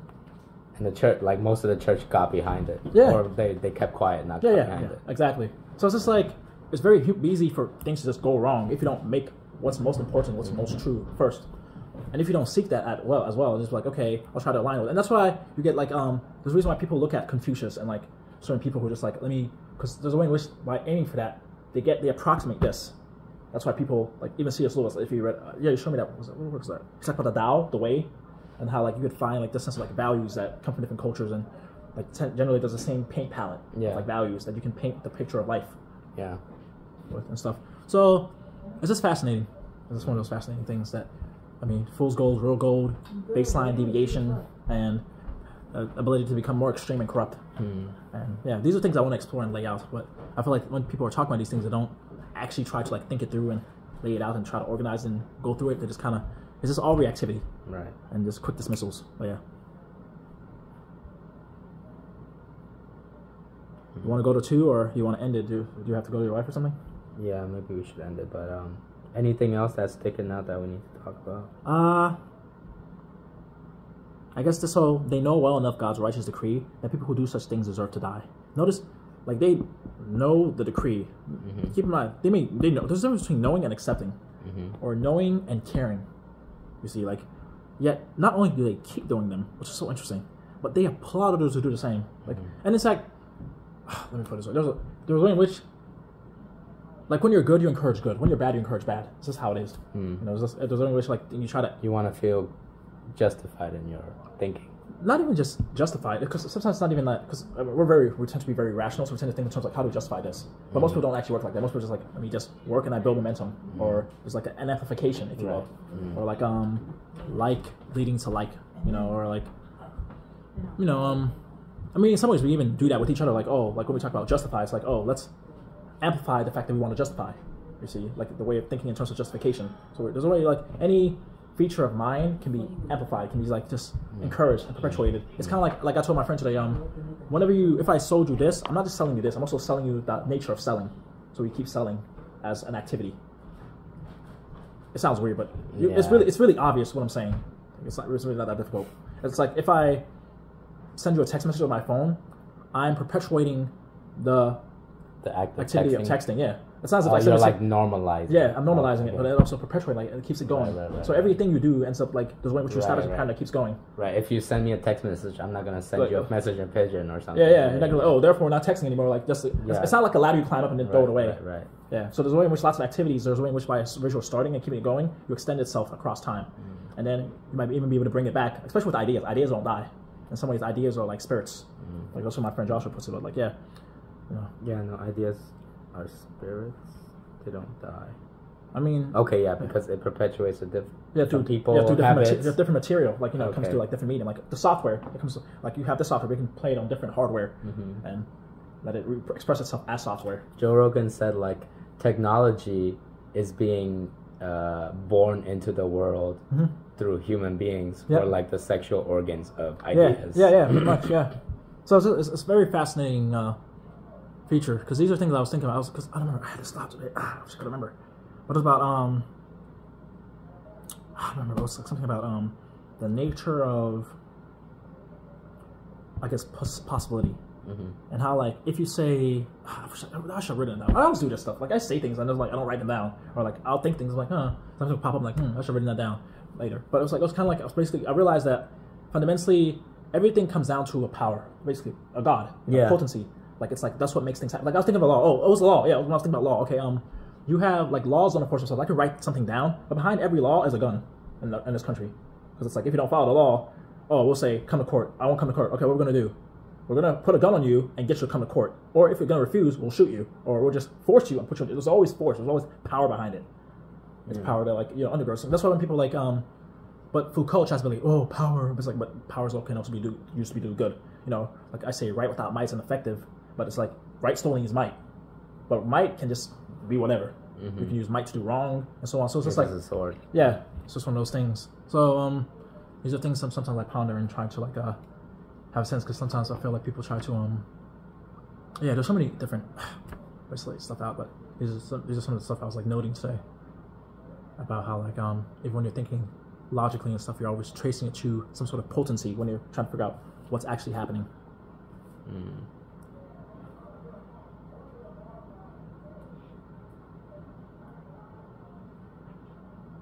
So I guess like one thing worth pointing out is verse 16, Romans 1 verse 16. Yeah. For I am not ashamed of the good news, since this is God's powerful means of bringing salvation to everyone who keeps on trusting. It's the not ashamed part. Yes. That sticks out. It's like that implies that People try to shame you for it. not only that, Yeah. you cannot be ashamed of any of it. Yes, yes. Like what Like I'm the, saying, like, the fact that what we God just is read. a male, Yeah, yeah. that like Yeah. he Well, masculine. Eve, masculine, Yeah, yeah. that Eve is a freaking rib, you Yeah, know, like yeah. everything. It's you have to accept it. It's a Yeah. premise. Yeah, You cannot be ashamed of it. yeah, And then like the way that you're addressing God as Yahweh now, yeah, like all of that is the non-shameness of it. Like, Yeah. it has to be all accepted. yeah, It can't be sugar coated. yeah. Exactly. No I mean, way. that's why. I mean, I think there was a verse that was like, the Holy Spirit makes you bold, Yeah. and Jesus was very bold. In fact, one of my friend who's like an agnostic, he's like, oh yeah, Jesus is a very interesting example of masculinity because he's gentle but he's bold. Mm-hmm. You know, he's like just like he just has meat, like he's like- Meekness. yeah. Humility. Yeah. The sword sheath. Yeah, the sheet, yeah, meekness, yeah, and even humility, because like humility is like in biblically is more like you exalt what's greatest. Mm. Meekness is not self-deprecation. Most people Yeah. think, if I'm humble, I'm Yeah. like I hate myself, I'm so stupid. But that's not humility. That's Yeah, just yeah. hating yourself. Yeah, It's yeah. self-depreciation. In fact, that's cheapening worth. Yeah. You don't have a sense of worth. Yeah, that's a failure of the translation, I think, or the mutation of the word meek Yeah, into something that, yeah, because you could say God wants you to be quality, so you can exalt Him as the quality. That's basically the whole point of you. You're made in my image. I'm the ultimate quality, the most important. So be important and express my importance. And if you don't, you depreciate it. You make, in fact, you become more of you when you're with God. That's why He wants to make you great. That's why He blesses you and stuff like that. It's like there's a way. Like I mean, think of it. You fell. There was a height. You fell. You already fell from some height, the rank of order in terms of like greatness and quality. And now you're trying to achieve, and like there's a war. You're trying to fight and climb back up to the top to overcome the darkness that has like usurped your authority, usurped the quality that you're supposed to have. And in fact, there's this girl. I think I shared her video, but she was talking about how like, she learned when David was talking about God anoints his head, he's a sheep, and God anoints his head with oil. Apparently, she's saying I don't have research this yet, but she's saying like shepherds they anoint sheep with oil, and the oil like I think it goes in their ears and gets rid of flies, like it blocked out flies, because like apparently flies would go into the sheep's ears and like torture them. So I was like, oh, okay. And I was also punning on like, hey, Lord of the Flies, Beelzebub. Like, say it's called Lord of the Flies, and like, demons torture you, give you bad thoughts and emotions, like, oh, you're a sinner, you're accuser, you're bad, you're stupid, or do this. Like, they're troubling you. But when God anoints you, you see, as the anointed one, the Messiah, clears clears you of the flies, Yeah. the thoughts, exactly, and sets you right. peace. At peace, you know, he's your shepherd, he's a good shepherd. And that's what pastor's supposed to be. That's what I'm aiming to be when he's like Peter. Do you remember the passage where what we were gonna say? But this is what I was gonna say was important. But I'll Yeah, go ahead. He said when Jesus was like, Peter, do you love me? He's like, yes, Lord. Feed my sheep. You know what I mean? So it's very interesting. Like that's basically the meaning of a pastor, Wait, sorry. How does that relate to the anointing? because Jesus is the anointed one, and he anoints us. You know, because we're all imitating him. Okay. So like, and then so there's sheep that need to be anointed if you're following what this scripture I gave you. It's like get the bad thoughts and stuff out of them so they can be protected and Okay. shepherded. So the oil that he's pointing on to what, Peter? The oil. I mean, I guess I just like make a metaphor, but I gave you the example of what the girl said, right? Do you remember? Mhm. Like she said, shepherds actually put oil. They Yeah, yeah. anoint their sheep with Yeah. oil, and it clears their ears of flies and stuff like that. Yeah. I don't understand, but so I was saying, okay, when Jesus is the anointed one, he's like the one. Yeah. Like he anoints us, he appoints us for different things and stuff, Mhm. and we're also his sheep too. Mhm. So he's like also clearing our ears, but he also asking us to go for other people as disciples and Okay, so on. okay. So we're anointing other people Yeah. and clearing up their ears too. Yeah. So so we Right. can process, we can work well and hear the shepherd, the And ultimate shepherd. The anointing or the act of pouring oil onto Yeah. the sheep Yeah, was baptism, right? Like when John the Baptist baptized him, he became anointed.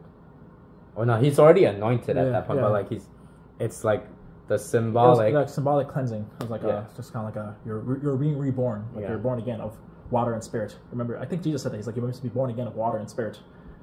So it's like and it's very interesting because like they have different symbols to them, and you can even tie it back to like the beginning of Genesis where it's like the water's like the chaos. So it's like you're Yeah. you come out of the chaos, you're renewed. Why is that necessary? Why is I haven't been baptized? Yeah. Why is that necessary for my salvation? Really, I'd have to look that up. I don't really know because I know I got baptized, and I guess I'm also remembering. Is there something in Leviticus where certain things were watered or like cleansed that way? I'm trying to remember. Well, the But I know- anointing would be like Yeah, I know because the anointing was for the kings. Okay. The Saul was anointed to become king, and then Yeah. prophets were also being anointed and stuff like that. It's Yeah. like for the appointed well prophet. what John the Baptist represented, what we talked about last Yeah, video, he's a was priest. Yeah, he's a the- priest. Yeah, from actually the Levite line, which Yeah, is yeah. pretty mind blowing. yeah, And then Jesus from the line of David. yeah. And then when he In anoints fact, him. John leaped in his Elizabeth, Mary's cousin. They're cousins. Oh wait, sorry, what? John and Jesus are cousins. Did you know that? Okay. Oh, yeah. Yeah, remember when Mary went to see Elizabeth and Yeah, yeah, when yeah. the baby heard your voice, it leaped in my stomach. It was like happy. I felt like it was happy. It was like, oh Jesus. So even when he was a baby, like when he was in the room, like John was like, yay Jesus. Interesting. Yeah. So John baptizing him is like a Levite priest saying, "Yeah, this sheep is good for sacrifice." Yeah, it's clean. It's like Yeah, it's yeah. because coming. John was almost saying to Jesus, like, this is a redundancy. I don't have to do this. Yeah. Like, you should be doing this for me. Right. But Jesus like, no, to fulfill all righteousness, I'll follow the procedure. Like, it was like, it's almost like a, There's a rule thing. It's There's kinda a like- thing set up already. Yeah, yeah, that it's has like- to be followed. yeah, you have to follow it. And it makes it, because it has a sense of like, it's just, I don't know, it's kind of like if the president is taking a plane, right, going to the airport or whatever, they still have to go to airport security. You know what I mean? It's kind of like that. Like, they could just be like, I'm the president. Obviously, I don't have anything on me. I'm not gonna, you know what I'm saying? But it's like, They don't really go through it. I don't. You know what? I know what you mean. Yeah, Yeah. I'm trying to think of something. I can't think of an example, Yeah, but yeah. there's a way in which, like, even people who are very high, when they're like going through how things are set up, they will follow the rules. They'll follow it. They will occasionally, but there's a way in which, like God, like you could say, becomes lenient with his rules for us, but he doesn't exactly violate them. Yeah, no, that makes sense. Like with the whole divorce thing. Like, he was like, well, technically, I never wanted anyone's divorce, Right. but because your hearts are hard, your hearts are hard. Your hearts are hard. I allow divorce. But it's like except for cheating, no divorce. So, I mean, so both the physical baptism needs to happen Yeah. and the Holy Spirit baptism. Yes. Which is like a baptism of fire, if you will.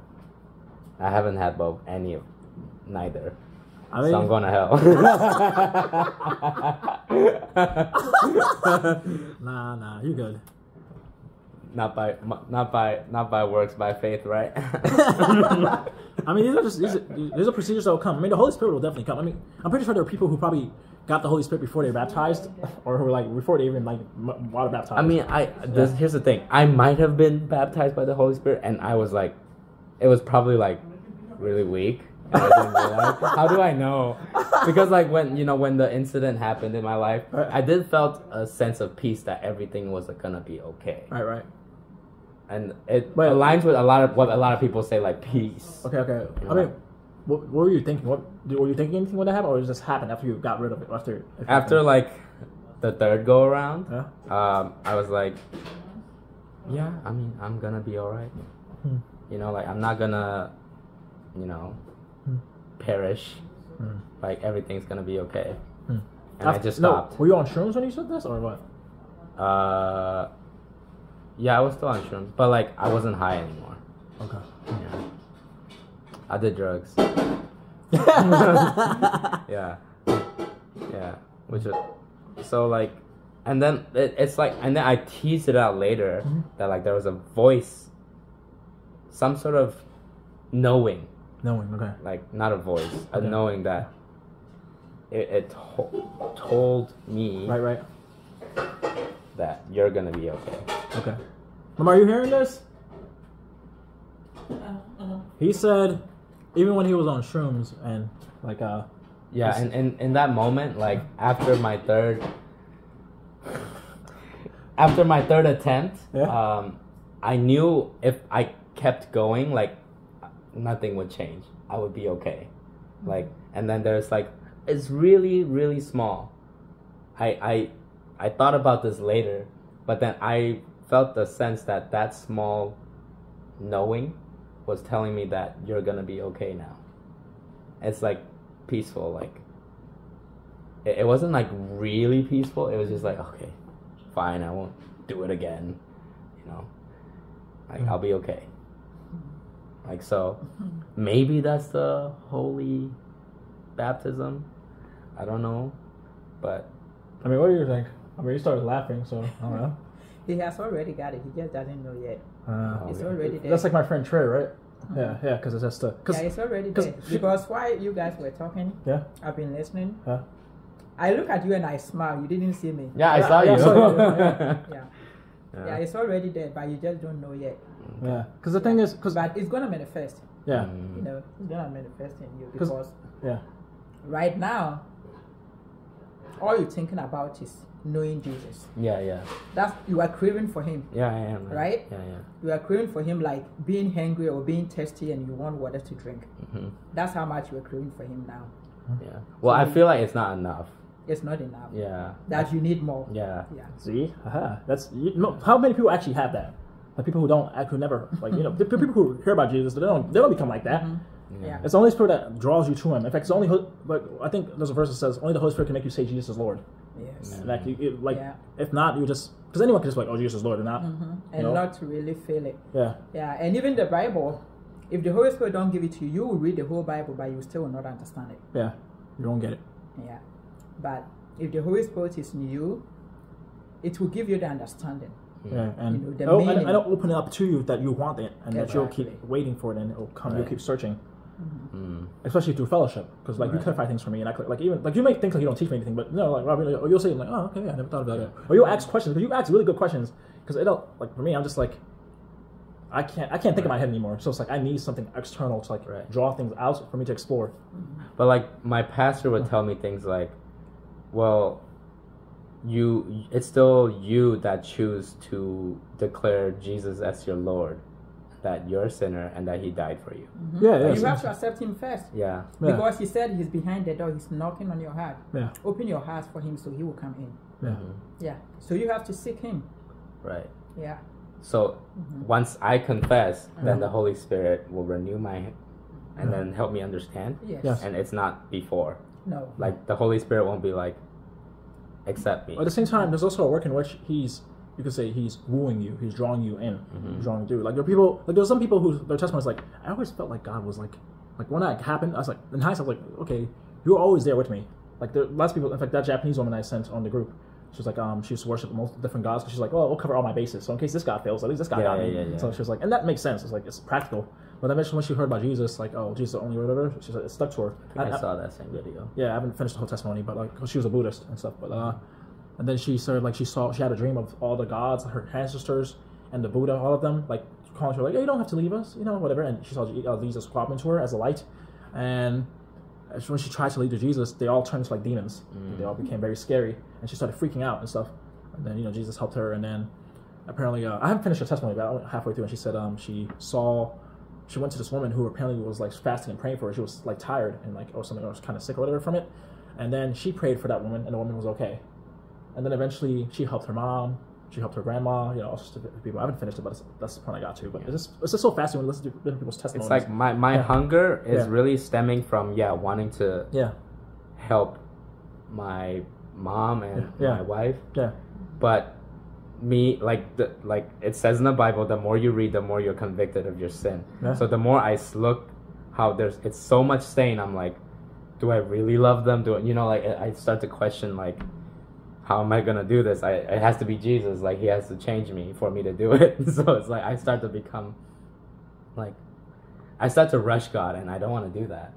But like, I mean, I think some of that is not just. I think some of that is an enemy. yeah, Like it's not because you know, there's a way in which like when demons. Because when I was in the hospital, that's what this thing was doing with me. Like it like being like, oh, you're saved. It's like, well, you don't believe you're saved. So I'm like, oh, I guess I don't believe I'm saved. Maybe that's why I'm struggling. Manipulating you. Yeah, manipulating. You start like doubting your that's what's happening. what you actually believe, and it's like no. Like eventually, if you study here, like no, I know this. Like I accept it because it's not. Because if not, I guess here's the key. The video I sent you with Johnny Chang. He said, focus on Jesus. Whenever you're doubting, it's like focus on Him. That's the faith. Don't turn into like, how am I actually thinking? How am I actually? No, he said, don't do that. Direct your mind. Focus on Him. 100%. Yeah, and that steadies you. That so guides you. when and takes people you. say focus on Him or look at His face, what does that mean?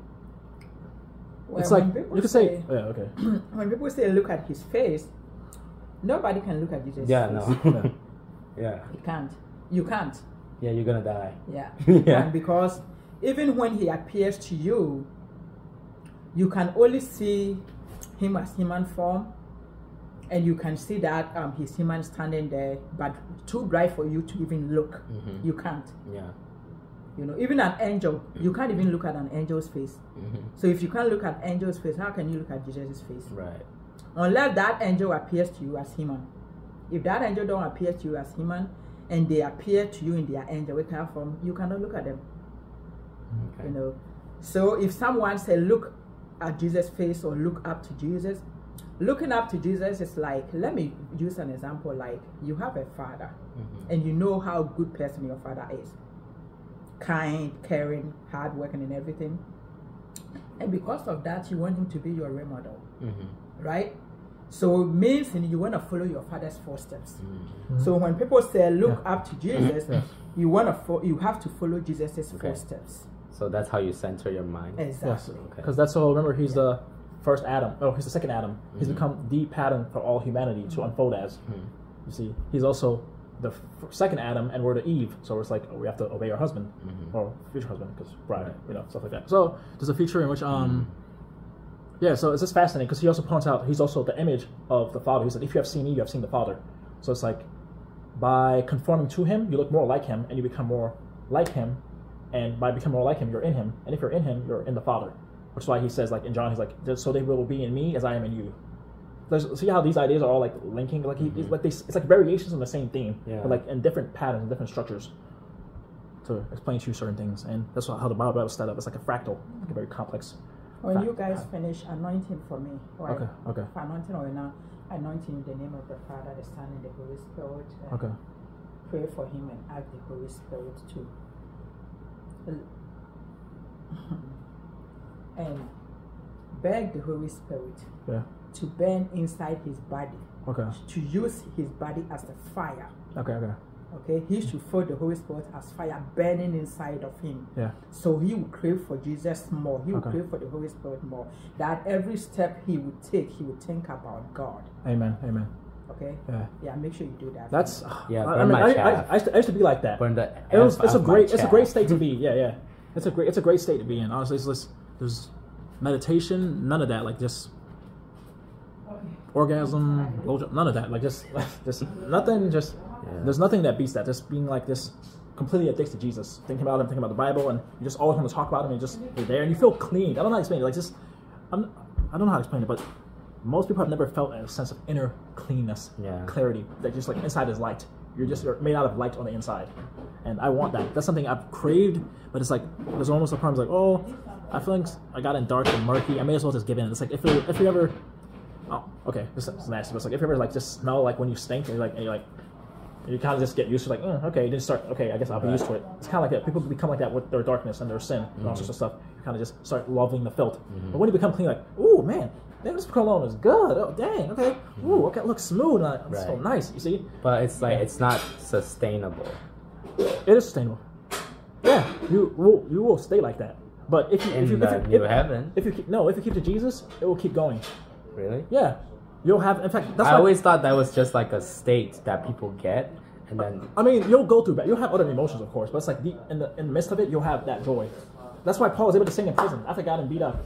That's why he was able to sing after getting shipwrecked. That's why he was able to sing after people they're hating on you, and you know what I mean, and calling him. You see what I mean? Like, so it's a sustainable thing. Yeah, like it carries you through. But if you start leaving God or whatever, obviously starts dying. Right, like that's the whole like him walking on water and then he's away. Like, no, save me, because it's like you get caught up in the wind of the situation, which is you could say like the randomness of like life. I'm thinking like is a human ape even capable of like believing to a point that there's no doubt, even by a gust of wind, like when he's walking on water? Is that even possible? I mean, if you think about it, Peter could have watched Jesus. Jesus didn't want to tell him to come if he couldn't have done it. Yeah. That's why Jesus said, "Come." But then he said, "Why did you lose faith? You have little faith. Why did you lose hope? Why did you die? I'm right here. You already stepped on the. In fact, you already stepped on the water. You're walking. What made you think like you were just gonna sink? That's because you heard the wind. Look at me. In fact, you can say that's the problem with all of us. It's like look at me. Well, it's more like sometimes it's like literally instinct. Like your body takes over. That's why he says don't live for the flesh. Don't live by faith, not by sight. And this faith, like the faith in this situation, is like, Lord, command me to come to you. It's like I've never walked on water. I've never experienced anyone walking on water. I don't even know how this works. I have no memories whatsoever. You see, like there's no regularity I can recall to that can give me a sense of like a potency or a rule that can activate to make this work out. But I'm seeing you do it, and so I'll try it, and then I'm going, and then as I'm going, something I'm familiar with that usually scares me. Wind is blowing, and when blows, this is usually, notice how it's like there's a tradition. When wind blows, usually bad stuff happens. Yet you're forgetting that. Keep in mind, there were previous verses where Jesus literally calmed the storm. See, keep the context in mind. You see how like it was already set up. The Bible's written that way to like show you like, okay, Jesus is already in control. It's almost like if you could say, maybe you could argue like Jesus allowed the wind to come like that. Like, oh, let's time it. I know he's gonna walk on water, but then the wind will come. Like, will you get scared knowing I can stop storms when I did it before? While I'm standing here walking on water, while you're doing walking on water, and yet, I mean, look at the Israelites. It's human because I was like given to the body. Right. It defaults to like how our brains and emotions work. Yeah, like I'm saying, like it's humans. Yeah. Is it really possible to sustain it until we die? Yeah. Think so? No, I think you can. Like, if you very much like, it's not to say like you won't mess up, of course. Yeah, probably like you'll probably sustain it like maybe 80% or 90%. Yeah. But 80%, 90% is really high. Yeah. But I don't think like it'll be like 100. But I'm saying like in that situation with Peter, he could have done it. He could have easily walked home. That's why Jesus told him to come. Jesus it wasn't like, I knew you weren't gonna make it halfway. Yeah. That's hilarious. That would make the whole Bible invalid. I expected you to fail. It's like I'm the Antichrist. Like it's the new Bible. Right. That's how he like ends it. Right. That's like a satanic troll. Yeah. But that's how Satan tries to make you feel like he's actually gonna let you drown. You're only gonna walk like this much, and then you're gonna start drowning. Or he'll make it seem like, oh, remember that verse when Peter drowned? Jesus wanted him to drown. That's why he drowned. You see, like he just twists things to make you doubt. Well, he wanted to show Peter how powerful he is, and also to teach him to have faith. Yes. It's the same thing with like the Abrahamic test to kill his son. Yeah. It's like, how much faith do you have? Yeah, at the beginning, Peter had faith because he was like, I know you are Jesus, you're walking on water. Right. You know, and if you command me to walk on water too, I could. Right. But when he was walking, he started being afraid. He started losing faith. Yep. That's why he started sinking. Yep. And that's concrete and metaphorical too. Yeah. When you start losing faith, you look at Jesus, meaning looking at the example. Yes. Looking at the image that reveals the ultimate. Yeah. Following his footsteps. Yeah. That needs to be ingrained in here. Yeah. Here. Yes. In fact, that's why he wants to constantly read it and stuff like that. It's like because that was when I started getting lost. One of the things that started happening is I stopped reading the Bible. That was one of the main first things that happened when I was in high school. Because I used to take the Bible with me to school. Like from my freshman year, I used to read it. This kid would make fun of me and call me a Jesus freak. Like he made fun of me to one of his friends, his friends, and then I got some Starburst, and I came into class and we're sitting next to each other in Spanish class, and like I'm a Jesus fanatic, and then he just looked shocked and he looked up and he's like, oh no, he heard me, and then like I was like no bad feelings. Then I was like, open a Starburst, like you want one? He's like, okay, cool. So we started like eating a Starburst, like we was chilling. So I just had say like turn the other cheek, like I'll show you love, like even though you know you were insulting me and you heard that you heard that I got insulted.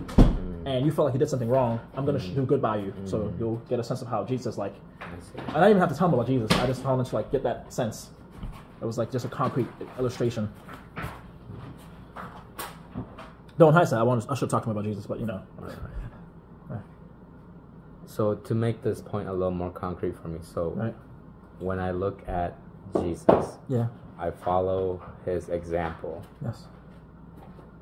I see that... He died for me, or what mental steps do you go through when you look at Jesus? Okay, that's actually a good book to write. Like something we could actually tease out. We can try to work that out. Like read the Gospel. Like, what does it mean to look like Jesus? How does it mean to imitate him? How do you set it up? Because some of it is also picking up a cross too, which I have a book that says like picking up your cross, which I haven't read yet. But it's just like because when you were saying that, it made me think of like Jesus died for your sins. But by dying for your sins, he took on sin, and sin died. So there's a way in which you have to like let the part of you that's sinful die, and then be resurrected. Because right now you're resurrected with Jesus. When you take to him, you're resurrected. You're not, because it's weird. Like notice how there's playing multiple ideas, pulling different dimensions. On one hand, you're the resurrected with Jesus, but you're also carrying the cross. Yeah. So it's interesting, and I think that feature is what comes out confuses people when they read the Bible. Because they're like, what is going on? How do you balance this stuff? And it's like, yeah. So, okay, so the part of you that lives in this world as a fallen creature, and sin and all these different things, and the challenges of the world and all this stuff, and all of what you're going, that's the cross you're carrying. But the part of you that's spiritual, like that's the invisible, the hidden, that's the permanent, that expresses and animates this, is resurrected. It's sitting in heavenly places. So it's just fascinating how like you're like these. It's almost like there's no. I'll think of like making a video game like this, where it's like multiple things are happening at different levels, in parallel. Where it's like, oh, if you're looking here, that's what's going on. Oh, if you're looking here, that's what's going on. But then also you can see how like they may fragment each other. I feel like there's a game like that, but I need to look it up. Yeah. So there's just things like that, because there are ways to like concretize these things and make it easier for people to see and be like, okay, That'd be a cool game. Yeah. How you can switch at will, different perspectives. Yeah. You're playing the same game, but from a different. Yeah, well, it's like, oh, on this level of carrying a cross, I'm failing, but it's like I'm still sitting in heavenly places. Like, just get back up and keep going, because there's a verse that's like the righteous fall like 7 times, get up 7 times. It's just like it's like. Anyways, continue. Yeah, so that's kind of one of the ways I'm trying to illustrate, because these are I have so many projects that sometimes I wonder, like, is this why God's like well, different people tell me, well, I'll say it's God, like God's told different people to tell me there are things He wants me to do, and I've always been like, because sometimes I just get impatient and I'm like, oh, I'll rush it and I'll do this, but then it's like, oh, if I mess this up, I know you'll make it do well. I was like, well, just stop messing up, like, start doing right, start obeying, like, bro, what are you doing? Like, you're wasting time, like, right. So just obey. Focus on obeying. Don't focus on trying to gain. Yeah. If I can game the system, I can figure out like, oh, who probably wants me to do this. Oh, if I do this, blah blah blah. And it's like, bro, you're just doing what you want at this point, and it's like you're probably making it worse in some ways. And then he can always clean up the mess. He's always yeah, but it's just like, come on. But it's just kind of, sometimes you just make it take longer for yourself too. Like I told you, the Jackie Stout's letter of like her husband. It was like, if you just started YouTube, you would have found your husband. But she was like, no, I'm pursuing this guy despite all the red flags. I'm like imagining. I'm going off topic. Yeah, Anyways, continue. No, it's fine. No, it's just a joke. I want the joke. It's fine. Okay, fine. So like, I'm imagining like all of the Yahweh as like an anime character. Yeah. Have you seen like Fate Stay Night? No, I heard. Anyways, like they portrayed Gilgamesh as like a 15-year-old, slender, skinny, with like a leather jacket, blonde hair. Right. Like Gilgamesh. Right. And he's like a 15-year-old high school boy with like blonde, flowing hair. Yeah. Wearing a leather jacket. Yeah. Like I'm imagining Yahweh to be like that, on like, skinny, slender on a throne, like yeah, right. Just chill, like, bro, come on. Yeah. I mean, yeah. It's funny, but yeah, it's hilarious. But yeah, it's just one of those things. But it's so fascinating, bro. But yeah, I mean, that's all I can say right now, because it's like, it's just, these things have to be teased out. We can work through it when we read the gospel. Like, we could create like a project we're working on. Yeah. And so, anyways, shall we pray? Closing? Yeah, let's pray. You want to pray this time, or do you want me to do it? Yeah, I got it. Right.